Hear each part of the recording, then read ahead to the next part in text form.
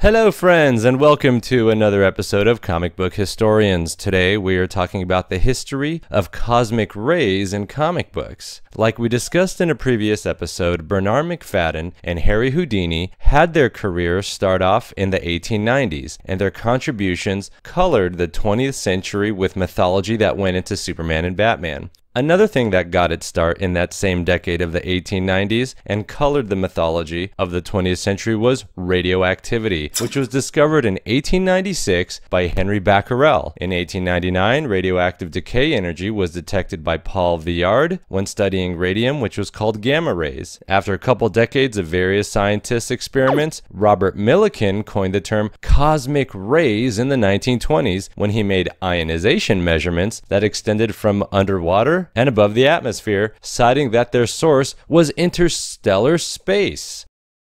It didn't take long to make it into science fiction later on in that decade in 1929. Here's a great cover to Science Wonder Stories 1929, illustrated by Frank R. Paul, who also penciled the cover to Marvel Comics 1 1939. Along with one of his beautiful alien invasion interior illustrations, the seal of a Gernsback publication is just great to see. But what matters more is what is found inside this book.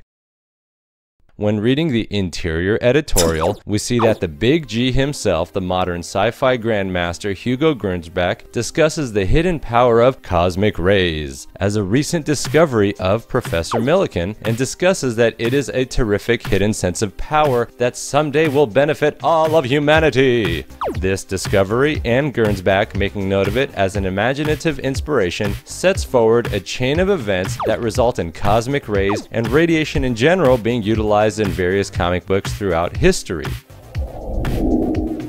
Now, many of us know about H.G. Wells' War of the Worlds book from 1898. However, Wells lived a long life, and in 1937, he wrote a sort of continuation of the story with his novel Star Begotten. This is an intriguing story about a man who wonders if Martians have already started to irradiate humans with cosmic rays to enhance their intelligence. After seeing cosmic rays present in pulps and sci-fi novels, it's only a matter of time seeing them in comic books like Quality Comics' Smash Comics 14, September 1940, which has a character named The Ray, possibly written by Will Eisner and penciled by Lou Fine. We talked about him in a previous episode. This is about a superhuman originally augmented by a cosmic storm of light in a low-level space trip in a strato balloon. Through this cosmic ray exposure in the shuttle, the main character Terrell ascends as a new form who can shape his body into superpowered rays of light.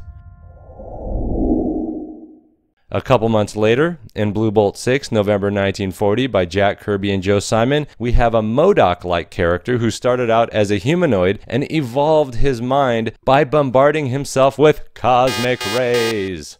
He clearly describes himself as a scientist who unlocked the secret of cosmic rays and uses his machinery to speed up his processes of evolution, where his mind became superpowered and his body needed an exoskeleton to move around. Now, Bill Everett created a cosmic ray-empowered Nazi-killing hero called the Conqueror in Victory Comics 1, August 1941. And here he is on the third cover. Although they don't visually portray the Conqueror getting cosmic rays, there's a text insert that comic companies would use to get cheaper shipping from the Federal Mail System that described his cosmic ray origins from a scientist. Note the topics shown are really the same as what Gernsback said in 1929, that cosmic rays are healing and energizing and improve a person 100% both physically and mentally. Now in 1946, Jerry Robinson and Ken Crossan made Atoman with a suit that would inspire Captain Atom and Dr. Manhattan later, with his origin as a scientist who works at an atomic institute and was exposed to nuclear materials and gained superpowers as a result of his exposure to that radiation. This doesn't stop. There's another cosmic ray mutation alert in Charlton's The Thing 15, 1954 with art by Steve Ditko. It is again the same scenario as with the Conqueror, but instead of a human, it is with worms. Ew. The scientist bombards artificial rays to mutate and augment life forms into larger and stronger sizes, with graphic and deadly results. Bill Finger, co-creator of Batman, wrote a story with art by Dick Sprang in Batman 127, 1959, with an artificial Thor, the Thunder God. In this story, Thor was transformed into existence when a man's hammer is hit by a radioactive meteor. From space, the man touches a hammer, gets hypnotized into thinking he is Thor, grows in size, and his hammer returns to his hand when thrown, and he steals money to pay for a temple for Odin. In that same year, Jack Kirby and Dave Wood made the newspaper strip Sky Masters 1959 and discussed the unpredictable effects of cosmic ray exposure for these astronauts. Sky Masters went for realism rather than science fiction, however they make several references to the unpredictable effects of cosmic rays on humans, and that it can infect an entire team of astronauts. In this case, it drove them nutty, crazy, and space-minded. Due to the quest for realism, no actual superpowers were produced in this strip, and also no strip characters were harmed in the making. Radiation-induced cosmic superpowers again went to a level similar to that of the 1940s Ray character when Steve Ditko and Joe Gill depicted Captain Atom being transformed into the cosmically powered Captain Atom in Space Adventures 33, 1960. This radiation-powered cosmic superhero served his duty as a patriot for the American military, and served the whims of Dwight D. Eisenhower. In Space War 10, 1961, a similar story was made at Charlton, likely by Joe Gill, and definitely art by Steve Ditko in The Comeback, about atomic radiation ascending a man to cosmic traveler status. Nothing like seeing a page or panel where Silver Age radiation transcends a human into the supernormal category. Far out, man. I'm in, like, outer space.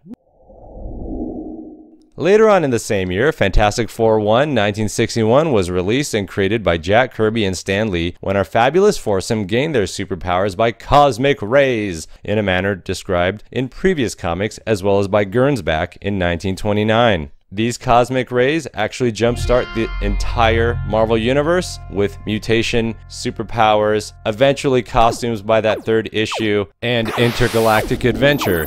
To think it all started with cosmic rays for Marvel Comics.